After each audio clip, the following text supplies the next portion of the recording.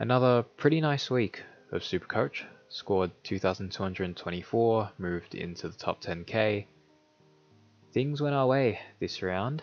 Avoided some of the bad luck, such as Darcy Cameron's injury and LDU being a late out. Brutal luck for those who traded one or both of them in. That is the cruel part of SuperCoach. Injury luck, we know about it all too well. Super unfortunate, although for those who tried to get on the app to reverse the LDU trade and the app wasn't working, that's really not fair. But anyway, let's go through the team. In defense, Jordan Dawson, Showdown medalist. A debatable one, but I don't really care. Him scoring well is all that matters, and he did just that. He had 62% CBAs, so that was interesting. Played up the ground a lot more. In their post-game presser, he said they thought it was a good idea for him to be up around the ball more, so he could set up his teammates from higher up the ground. So we'll see how that role looks for him moving forward. He only had the 18 touches, but was clearly impactful.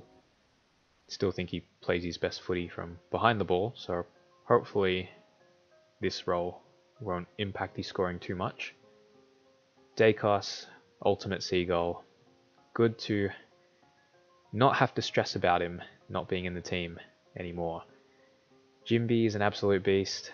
Continues to be a tackle machine. What a player. Liam Jones, he's scraping together his 60s to 70s. It's a bit of a hard watch when he's not getting involved at all, but such is the role he's playing. McKenna, not as good as the previous 2 weeks, but still found a fair bit of it, so that's fine. Cowan didn't watch the game, but heard he was pretty lucky to get the 51, so I guess we'll take it. Decided not to take the risk with the Constable loop, so we lost out on 18 points there, but it is what it is. Midfield, Clarry, I love you, that's all I have to say. Started at a touch under 700k and he's gone up in price, so that sums up how good he's been to start the season. Laird, it was looking a bit underwhelming after 3 quarters, but he made his way up to 114. Hopefully he can start stringing together some of those high ceiling scores we saw last season, because that's why we picked him at top price. Bont, he was looking like best on ground at half time, but a brutal second half from him, a turnover machine. So in the end it was an unfortunate score for Bont. Setterfield, that's fine, we're not going to get those massive scores every week. We picked him as a mid-pricer to make money, and he's doing just that, still getting plenty of opportunity and playing a good role. That's what we want to see. Warple, just not his day. CBAs were similar to last round, but still down on round 1. Saw him up forward a lot. Yeah, just couldn't find the footy nearly as much as the first 2 weeks. Did think he deserved a little more than a 45, but yeah, it was a quiet one for Warple. Hopper didn't play due to injury, but stayed on field because of Baker's 95. Great game from him. It's always nice when a bench option comes through when you need them to. Ashcroft solid, Mackenzie bounced back, which is great to see. Noah Long, really didn't expect these types of scores from him, but well done. And Davey will take that from him.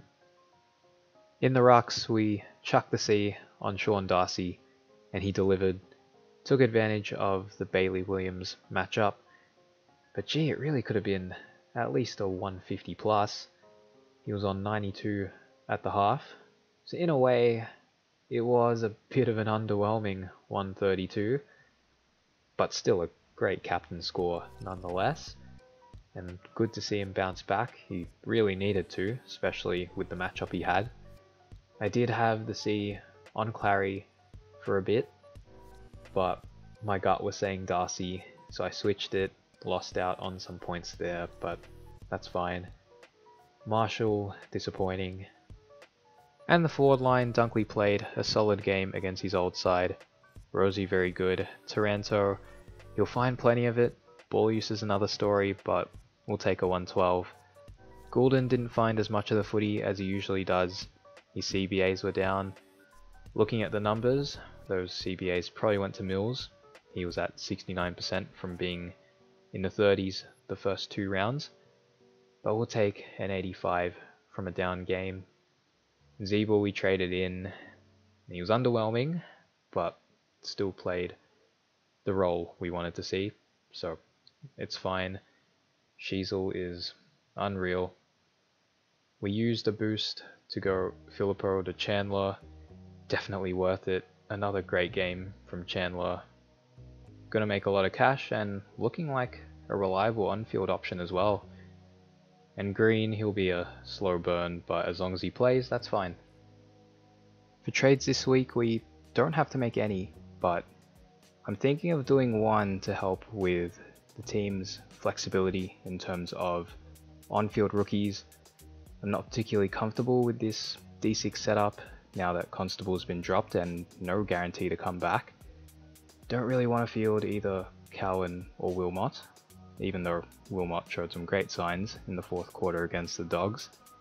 I'd rather field Chandler instead of both, or just have the option to field any of these bench guys with DPP.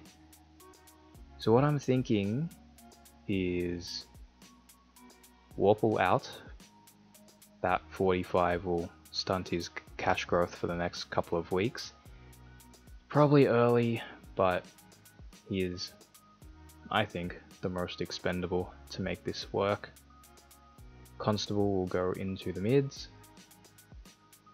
And I'm going to bring in Will Day.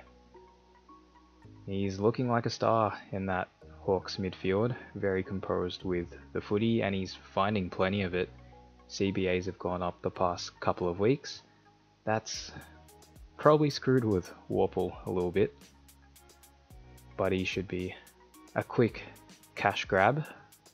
Hopefully he keeps the role and continues to play well in it. But I like this trade for, as I said, team flexibility.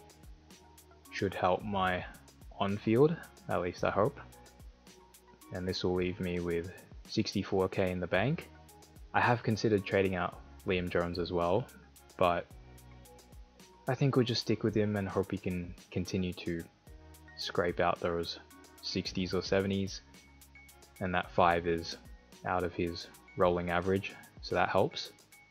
So we'll do Warple today, leaving me with 64.7k in the bank.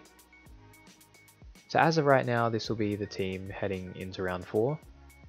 Done some DPP swings to get Chandler on field, so Gordon's in the mids, Davey on the forward bench.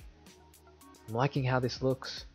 Feel like we've got a solid foundation to attack upgrade season in the next week or 2.